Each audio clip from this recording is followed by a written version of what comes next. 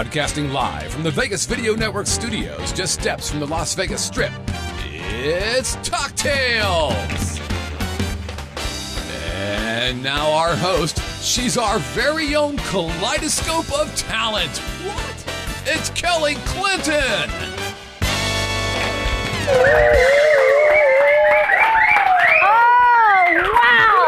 Thank you so much, and welcome to Talktails on the Vegas Video Network. I am your host. My name is Kelly Clinton -Holmes. Thank you. That's where you go. Oh, that's great. Thank you so much. Today we have such a distinguished guest. Yes, wow. As if we don't have distinguished guests here. Anyway, first of all, let me just say that he was the first American composer in 22 years to have 3 shows running simultaneously on Broadway a few years ago. So he's done a million things since then. He is a composer and a producer and songwriter. I mean, so many hit songs, so many hit musicals. Mr. Frank Wildhorn is here. Frank Wildhorn. Don't come over here yet. Scott, we forgot to give Frank that warning that we do where you say, when we say your name, don't run to the guest chair. Oh, that's right. Yeah, we got to remember to say that every time. But thank you Frank, for being don't run to the guest thanks chair. for being anxious to be on the show. But before we get to meet Frank, did he almost get up and go? He did the almost. But he that. knew, he kind of felt like this doesn't feel right, so maybe I'll. Thank goodness. Okay. Anyway, before we meet Frank, I have to introduce once again some of the folks that are a part of the show, our family here on Talktails. Frank doesn't know this because he's used to working big time with orchestras. He doesn't know we have an orchestra right here on Talktails. His name is Kenny Davidson. One person. Yeah. When they find their way. That's a Frank Wildhorn song. It's a song I grew up with. You grew up with that song? Absolutely. What year did that song come out? I believe 87. Was it 88? 88. I was close. Big Whitney Houston hit. That's right. And it could be another hit for you, Kenny, who we call Bowtie Daddy here in the studio. You look sharp. Thank you. You got all kinds of shades of purple and blue. You got a big night tonight? I'm coming to the Bootlegger tonight. Coming to the hang Bootlegger. out with you tonight. Yeah. I happen to host an open mic cabaret there every What a Monday coincidence. night. This is great. And you know what? Frank Wildhorn is coming tonight. So get ready.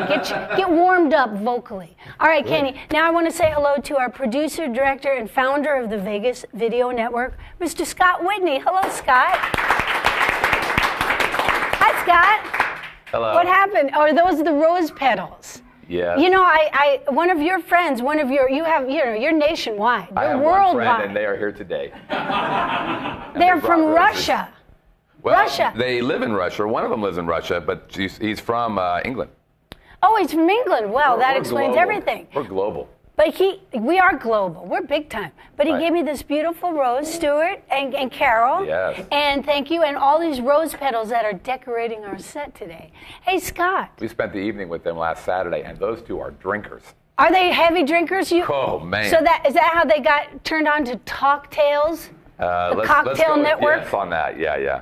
Okay, so another night of drinking we all experienced with a very well-known drinker in town. We talked about the roast, like crazy, of Chris Phillips from Zoe Bowie. That was a lot of fun, wasn't it? Yes, you and I, we collaborated, and we got much praise and great response to our bit. Well, let's just say this about that. We crushed it. We crushed it, baby. Let's just say this about that. There were 2 things on that roast that crushed it. It was you and you, because we did it together. Clint Holmes did 2 parody songs about Chris.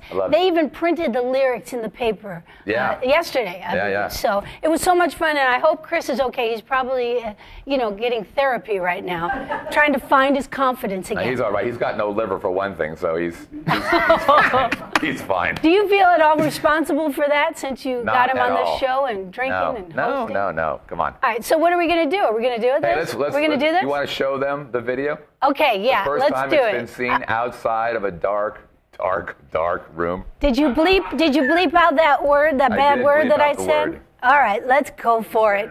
Yeah. Oh, well, how do I set it up? We can kind of set it up a little bit. Here we go. Chris, Zoe Bowie, was the first and only host before I hosted this show. You put the show together with Chris because you're crazy party kids. And Chris is, he's so many things. And he was so easy to poke fun and tease. But he's very famous for his tanning and his fake teeth and his big blonde hair. So we put together at the roast, and his women. And his young women, he dates younger women. Right. But the whole joke was that we were going to show some clips from his career on Talktails, and then we rolled Well, the opening clip is his very last show, which got him fired. And then we showed some clips from the past of him as well, which helped contribute to him getting fired. Yeah, that's why the spot opened up, and now I have this great career. So this is it here. And now a man whose pillowcases are made from Crown Royal velvet bags, Mr. Chris Phillips!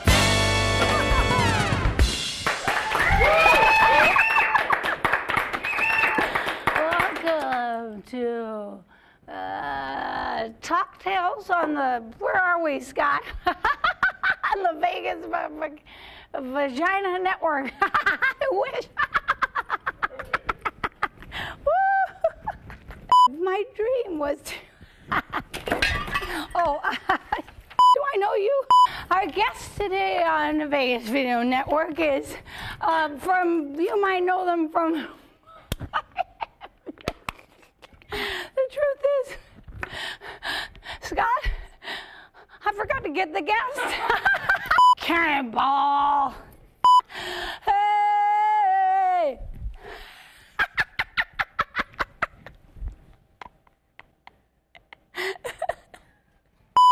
Fake hair, fake teeth, fake tan. By the way, Maverick Spirits, I'm not gay. I'm so not gay. I love...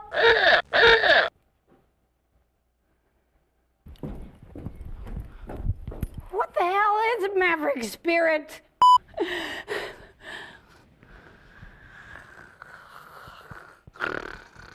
Marley? Are you back? Now, Robin, given your maverick girth, is there anyone you haven't slept with? Well, I never got to Katharine Hepburn, which I would love to have done. But you know, we even did the Pope. Yeah, I get that. What would the Pope wear? Well, do you want him in the ordinary gear or in his party frock? I know that you're a happily married woman now, Loretta, but are there any sexual proclivities or encounters from the past that you're particularly proud of? Tell me. I got to open up for Barry Manilow. Can you believe that? Wow! I thought he was gay like me. But what I really want to ask you is if I could just touch those buoyant, beautiful breastises. Oh, I love boobies. Kelly, being married to a blackish man, when did you first realize that Clint was hung like a horse? Yes. On my front porch. Wow. Mayor Dinkins was there. Leslie Bricusse, who wrote Stop the World. Leslie Bricusse was there. Who? Billy Stritch. Billy Stritch, great pianist. It was, and the funny thing is, first, and the New York Times was there, right? It's time for us to say goodbye, but I don't want to put her on the spot, but I would love to have my leading lady, at least for now, until I blow it. And she's right here. Say hello to Lydia Ansel. Daddy-o, can you please button your shirt? It's so weird. Oh, they're so cute at this age.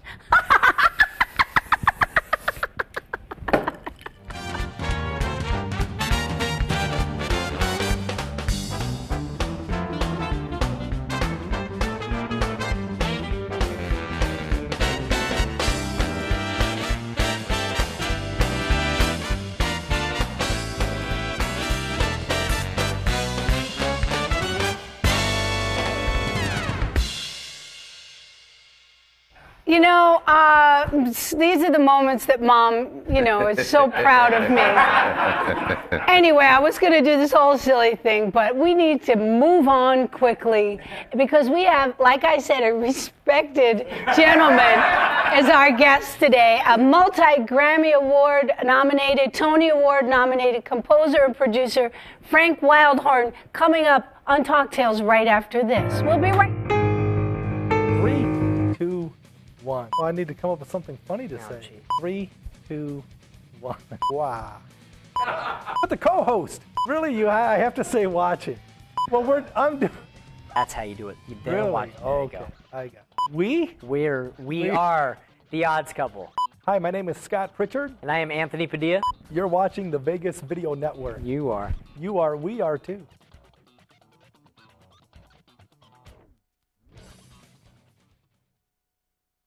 Welcome back to Talktails. I am your host, or I am your old host. I'm not sure who I am right now. Kelly Clinton -Holmes, and I am joined by the great Frank Wildhorn, ladies and gentlemen.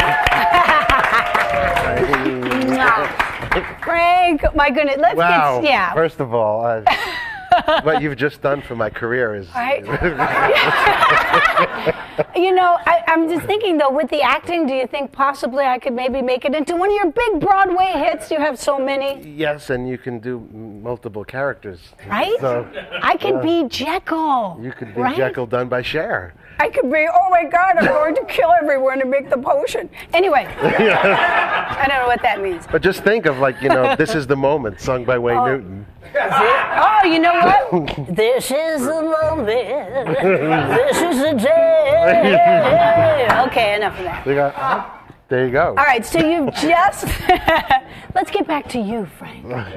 You've just reopened Jekyll and Hyde on Broadway. I did. After how many years? We opened in '97, we closed in 2001, and here we are again. That's so they great. They can't keep us away. So, what made you do the revival right now? I know you've been doing a big tour, national tour of Jekyll and Hyde. How did it come about? Well, the producers, the Nederlanders, who own most of the real estate in New York, they asked me to do a revival of Jekyll and Hyde, and I said no. I said, I'm way too young to do a revival. You can do that when I'm dead. But I will do a reimagined version of it. Okay. And so with director Jeff Calhoun and with stars Constantine Maroulis and Deborah Cox, new version, new energy. Jekyll's been a gift that has been giving for so many years, but this is for the next generation. So it's different musically, or it's different the storyline? Because I didn't see the original one. I didn't have the pleasure. I had never been to Broadway yet. That's okay. That's okay. The story is the same. We've made changes in the structure to fit the new generation. But, I produce records, and my job to produce records is to frame the artist. And so now we have new artists that sing very differently than what we had before. Yeah. So we've changed the orchestrations and the arrangements, and we tried to frame them as best as we could. So Constantine. is famous first from American Idol. American Idol, yeah. And Bohemian Rhapsody. Yes. Killed that. Oh yeah. He's got this crazy range. Yes. And I asked you last night, because we're friends and we all had dinner, I asked you, how does he keep up vocally with that? I mean, he's got amazing. Pipes of steel. Yeah. But you're married to a guy with pipes of steel. I am married to a guy with pipes of steel. Yeah, there he is. They're showing clips right now. Ooh, ooh. And we had the pleasure of seeing the new version. But we were in L.A. That's right. And you were doing the tour of it, getting ready for Broadway. Yes. And Deborah Cox. Unbelievable. Yes. Gorgeous voice, powerful, sexy, beautiful actress. I know, it's so Gorgeous. Annoying. That's so annoying. She was a record hit maker, right? Very much so. She had a few hits. Big hits and big dance queen and during the disco kind of dance. Still does. She still does. Yeah. And she is gorgeous. She's gorgeous. First time doing a musical theater for her? First time kind of creating a character. She came into Aida when it was running at Elton John's Aida. But this is a new experience for her, and she's been a great trooper. She is stunning. Yes. And another voice that's just unbreakable, huh? Yes. Well, these are hard songs to sing and to do them 8 times a week. Who wrote these songs? I don't know. Some guy, my guy in Jersey. I tell you, Some guy in Jersey. Yeah. Now, when you first started out, you were writing for the record industry, right? Yes. That was your main deal. Were you ever a singer? A very bad one. Did you ever want to be I sing a singer? Yes, all I wanted to be was a singer, Yeah? except for middle linebacker for the Dallas Cowboys. That's what I really wanted to be. That's my passion. Did you go for it with the football? Yeah. Yeah, but after a few games, I woke up one morning and I realized I was still Jewish, and that was not going to happen. You just So it kept was, checking every day. So it was time for another dream. And the music was, I love the music, and it's taken me so many wonderful places. When did you start writing songs? I think the first time my hands hit a piano, which was, I was 15 years old in Hollywood, Florida. I think that day I started writing. I really do. I'm self-taught. I still don't quite know what I'm doing even now. So I just think I was writing from the day I started playing. Does that shock you, Kenny? That he was self-taught, and so you never took lessons, or did you take them later? No, I never took lessons. I just tried always in my career to hang out with musicians who were more knowledgeable, more savvy, knew more than I did, and they're my teachers over the years. And I've been lucky to hang out with some pretty great musicians. So. I would say so. So it eventually led to, God, there's so many questions I want to ask you. You were 15 at the time when you started. By the time you were in your early 20s, you already had some major things going on.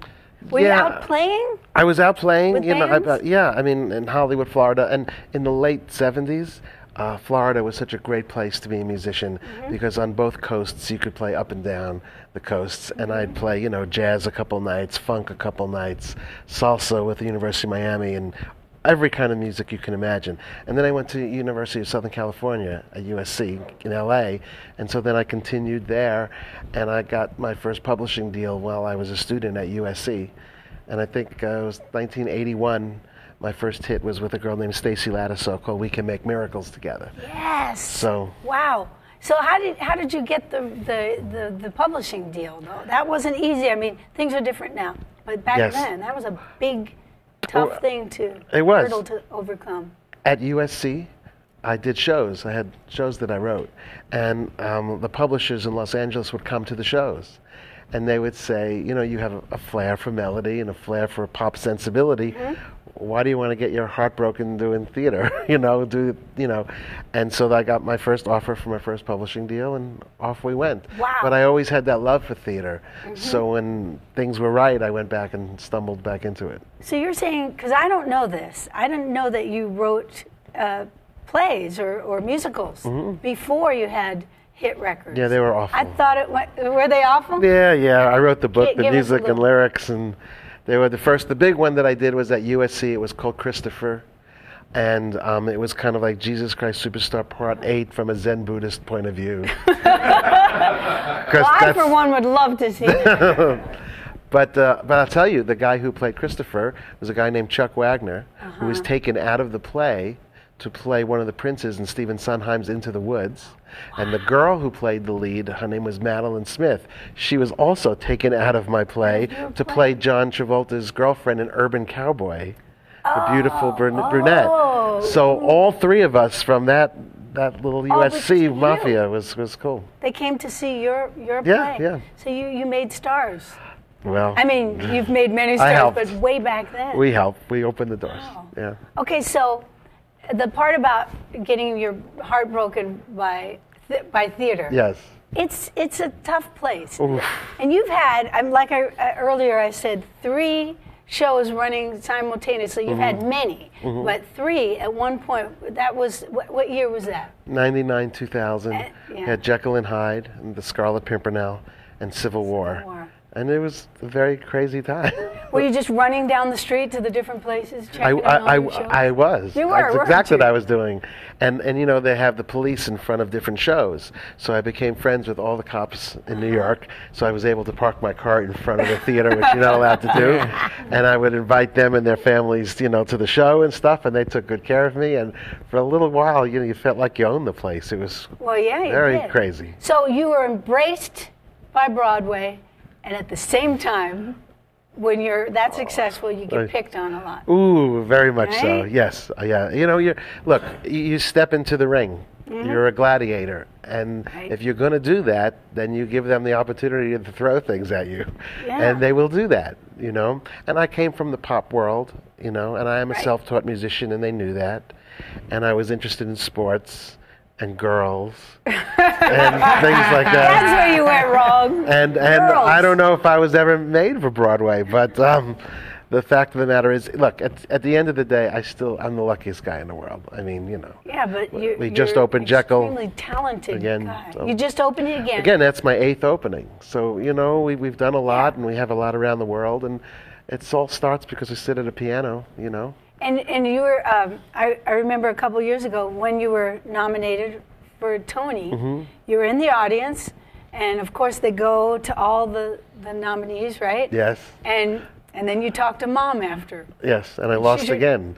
Well, you didn't lose because, like Clint says about records, well, how many have you had? I've never been nominated, so this is a big thing. But you talked to your mom after, and she's your toughest critic, isn't she? Most of the time. What does she say? She'll say... No, on this one. See, which one? You know what I'm talking about, Clint. Where you I said, don't you know know. what, here I am nominated for a Tony. Right? Yes. And what you know, did she my say? mom, she called you after and said, "I think you're putting on weight." Oh. I thought you were talking about music. No. Whoa. Okay. So you have all these hits on Broadway, but Thank you, darling. You're Thanks. Thanks for bringing that up, Kel. We'll have dinner again soon. Okay. But you're successful all over the world, right? Well, you know, again, coming from pop music, the world is your stage. And I grew up like that. And most Broadway composers, they think the world is 6 blocks in New York City. Everything else doesn't really matter too much. It's the truth. But I come from a different place. It's all about international. It's all about the world. And it's made life so rich and given me so many wonderful experiences. Now you're doing something in Japan, or many things in Japan. But yes. First, I was fascinated by this, that you have done many of your productions. This caught my eye. Okay. Civil War, Bonnie and Clyde, Camille Claudel, Carmen, The Count of Monte Cristo, Cyrano de Bergerac, and that's just some of them. You're amazing, prolific. You take some of these shows and you do them in Asia and Japan. Yes, some of them have been commissions from overseas. I have like an Asian family and a European family, and then what we do here. So you're not Jewish? Well, I'm still Jewish, you know. But you have the actors, the famous actors from there. Absolutely. Playing the roles. Absolutely, and it's great. And you know, music like love knows no borders. That's right. Do you understand when do you hold the auditions, or are you? I'm involved because I involved. have a final say of who plays the leads. But we work with translators around the world. So, you know, imagine doing Cher in Japanese. I actually can't even do something right now without offending someone. I can't do it. But it's great. It's all an adventure. It's just, you know, you wake up and the phone rings and you don't know where you're going next, and it's been great. And you love that part, don't you? I love that part. You just did a weekend at the Smith Center at Fantastic. Cabaret Jazz. Yes. Called Frank and Friends. Yes, 2 friends. 2 friends. My only 2 friends. Your only 2 friends. And those 2 friends are? Your husband. Clint Holmes. Clint Holmes and Jane Monheim. Jane Monheim. Great jazz singer. And it was an amazing 2 days. Yeah. We filmed it, and I think it's Frank and Friends, but it's really the 3 of us with incredible musicians. Vegas has such great musicians. And we had a great time. I think the audience loved it. We were well reviewed from what I understand. Yes. And I hope they'll have us back again. And they're singing your music from all the different shows. Yeah, well, that's the only music I know how to play, so yeah, I hope. But what's great is you're at the helm. You're telling us some of the stories about the shows and some of the experiences. You told a story about Julie Andrews. Julie Andrews, yeah. Well, Victor Victoria, my partner Leslie Brickus wrote the film with the late great Henry Mancini. They both won the Academy Award for it. But Henry Mancini, unfortunately, he passed away when they were working on the show. So for some strange reason, they asked me to finish it, and I did. And wow. It was an amazing experience, and the story I tell, which is a true story, is she called me to ask me to do that, and I didn't believe it was her. I thought it was somebody playing a trick, so I hung up on her. And then she called back 10 minutes later, and she said, please don't hang up, and then we started working, and I mean, that was my first experience. So. Unbelievable. Unbelievable. It was unbelievable. And that was the start of your writing for Broadway? Yeah, it was my first one. And the same time, almost around the same time with Julie, was also when I taught Sammy Davis Jr., This Is the Moment, and Liza Minnelli, A New Life. So we had Sammy Davis, Liza, and Julie all debuting new songs of mine in the same period. It was wow. It was crazy. Oh my goodness. We have a live chat question, Scott? Yeah, they want to know that video that you shot at Smith Center. What's that going to be used for? Do we know? It's a PBS. It was shot by PBS, yes. and I think it's going to find a nice little life, both as a TV show, and God knows what else will be on the internet from it. I mean, because they didn't do just a show; they did interviews with all of us. Yeah. So it was exciting because great. The room was beautiful already, and they had the jib cameras and all of that. They had like 4 or 5 camera shoot, 6 camera shoot. I was just, I have a living prompter out in the audience. And it was really exciting. It was great. It was gorgeous. And the fans were great. I mean, they came. You were there. I was there. I'll always be there. How did they respond? They were, actually, it was fun watching the audience watch the show and react. They were flabbergasted. They were blown away. There were several standing ovations and several looking at each other going, oh my God. But what's so cool about that, and it's such a tribute to Clint and Jane, is those songs, most of them, they don't know those songs going into the night. Some are from my pop catalog, some from the jazz catalog. So you're throwing almost 2 hours of new music. And, that's a tough thing to do. And they're not easy songs. They're not easy songs. And also, like I said, that they're new to these people. Right. And yet I think they were with us and got the lyrics. And, it was a really cool night. And Jane, I mean, I can't say enough about Clint. I mean, I'm your biggest fan, Clint Holmes. And he was unbelievable. I thought I was his biggest fan. Well, when you're not there. But Jane Monheit and Clint is just blown away by her too. What a voice! Unbelievable. I say it at the show. It's like what happens when real life is almost better than the fantasy, and the fantasy you have when you write the song, and then when you work with singers like that and they bring the songs to life in a way like that, you just. Oh yeah, that's amazing. There were entertainers in the audience saying they were going to quit the business after that. It was just so perfect. It was like a record. Every song was like a perfect recording. Well, I think it will be a record. That's because we recorded it. So. Yeah. See how smart I am? But gosh, I don't want to go to the end of the show yet. I want to ask more stuff. So we have a little more time, Scott? Sure. We do. Okay. Tell us about one of my favorite songs that Clint did was Sarah. Yes. From the Civil War. Tell me about that. Yeah, it's funny. I love to talk about the Civil War and that show and the songs, but then sometimes people get so sad, and I'm trying to figure out a way to talk about it with a smile, but. No, it's okay. It doesn't have to be all chuckles, giggles, and chuckles. It's beautiful. Well, and Clint does an amazing job. The song is called Sarah. It was written by a guy named Sullivan Ballou. He was an officer at Gettysburg. He got shot, and he died that day. But before he died, he wrote his sweetheart a letter.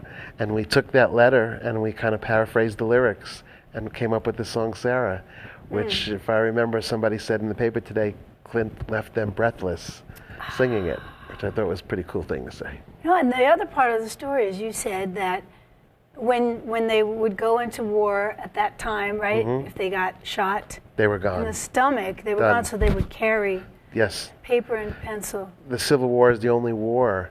First of all, it was before the Army censored anything, So everybody was free to write home whatever they wanted to write. And they did. And those letters and diaries really became the base for what we did when we did the show. So beautiful. Thank you. And tell me about Bonnie and Clyde. Bonnie and Clyde was on Broadway last year, and this year it's been in Japan, and it opens this summer in South Korea and next year in Germany. And Bonnie and Clyde, I mean, you know, from Texas, it's the Dust Bowl. It's two reckless kids trying to get out during tough times, and you know, during tough times, kids do stuff, you know, and this got out of hand. But they were really just two kids trying to get away, you know, and get a better life. Made a lot of mistakes, and that cost them their lives. So, of course, it's a musical. Anything to music. I wanted to, I'm doing the fan thing right now. I'm getting all excited. But when you write, some of your shows are based out of books. Or stories. So are you an avid reader, and then you're reading and you say, I can make this? Is that how you make that decision? Sometimes, yeah. I am an avid reader, and I'm a history major, and I love great literature because great literature you could keep reinventing. You know, Leslie Bricusse and I wrote Cyrano. My favorite play. But the reason it happened is because I was watching with my son Steve Martin's movie Roxanne. Remember that movie? Yes, right? Of course. And so while my son and I are watching it, I said to him, you know, this is based on a pretty famous play, you know, called Cyrano, and he didn't know the play. Right. And I said, oh, yeah, I got to write this now. So I try to take those classics but write them in a musical vocabulary that young people will get. Beautiful. Beautiful. So you did this for your son. I did for my son. There are so many, you've had a lot of hit records too, like you said, pop, on the pop charts. And when you're writing that from there, because you're writing from a different place. Very different. Right? Are you writing to make the hit, or are you writing for the person, or are you writing for yourself? A little of both. All the above. All the above. But the fact of the matter is I hear a voice. I study that voice. What intervals do they sing best? What vowels do they like to sing? What is their range? You know, their feel, their phrasing, and then I try to write for that voice. So did that happen when you were introduced to Whitney Houston's it did. voice? Yes, and it was a young Whitney Houston, and she was so beautiful, and her eyes were just so full of light. They really were. It was sad because 15 years later I saw her again, and those same eyes didn't have that light, and it's so sad and so tragic that we lost one of the great voices to me ever. Unbelievable. Major loss. But I was lucky enough to have some time with her, probably at the best time. Best time, and you know, we wrote a little song for her. And I love this song, and I'm putting you on the spot. Yeah. Because Frank said, "What do you mean I'm playing or singing?" And I was going to make you sing it. No, you were not. That's not going to happen. I was trying to make you sing it. So will you play it for us, and then I'll see if there's a boy singer that's in the audience, another boy singer, and I'm gonna impose on Clint a little bit. Right. And he just got off the tennis court. He did. Literally got off the tennis court. He was giving Agassi a lesson, I think. Let's do it. So I hope, Kenny, you're all right with turning the chair over to Frank Wildhorn. Okay. All right, come on over, honey. Hi. Ladies and gentlemen, Clint Hall. I totally apologize for the way I look. No, you and your pal have caps on. I'm looking at I got my sunglasses up there. Good Lord. Hi, Frank. We had such a great weekend. It was stunning. He writes great music, obviously. Sure does. But what I love about his music is that it crosses musical boundaries, and some of it is as deep as Sarah, as you talked about, and some of it is as funny as a song we do that he wrote called Mad Hatter, which is tongue-in-cheek and funny and nasty and fast and furious. It's amazing that you know, Jane and I talked about this. That you do almost 2 hours of music, different music at every turn, and he wrote all of it. I know. It's amazing. Can I ask him one question, honey? Absolutely. It's based on a question that you started. Is it lonely when you write? I mean, is it a joyful thing when you're sitting at the piano alone and there's nothing else, or is it a lonely thing? It's joyful. It's joyful. It's therapy. It's wonderful. Well, that's what you guys talked about, how optimistic you are. It's also, joyful. it's like, it's not it's what I would do if I wanted to have the most fun by myself that I could have. Uh-huh. So I would do it anyway. You know what I mean? Right. It is so relaxing. It's the rest of the stuff that's hard. Yeah, it's when you finish it. It's What do you think? Everything after the fact and stuff is hard, especially in the theater world. But, you know, to write for you and then for you to do what you do, I mean, come on. Doesn't get better than that. So what am I So singing? one of my favorite tunes that you did was the song that you had a big hit with Whitney Houston. Right. Where Do Broken Hearts Go? Well, I'm not Just do singing a the whole little thing. bit. Oh, No, No, we're we'll just do going to a verse. First of all, I don't even have the music in front of me. Good. So this could be very embarrassing. So. It's exciting.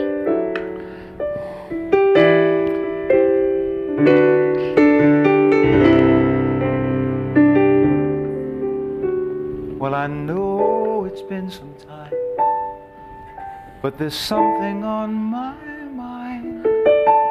You see, I haven't been the same since that cold November day. We said we needed space, but all I found was an empty place. And the only thing I learned is that I need you desperately. So here I am, and won't you please tell me, where do broken hearts go when they find their way home? Back to the open arms of the one who's waiting there. And if somebody loves you, won't they always love you? I look into your eyes, and I know that you still care for me.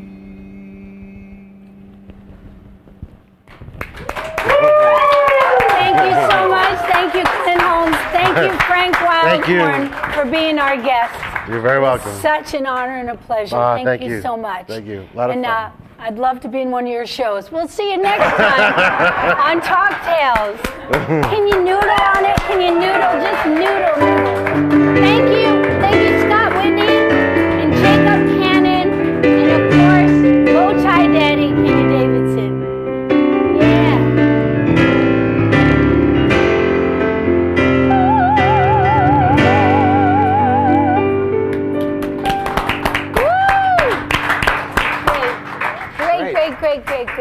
Great.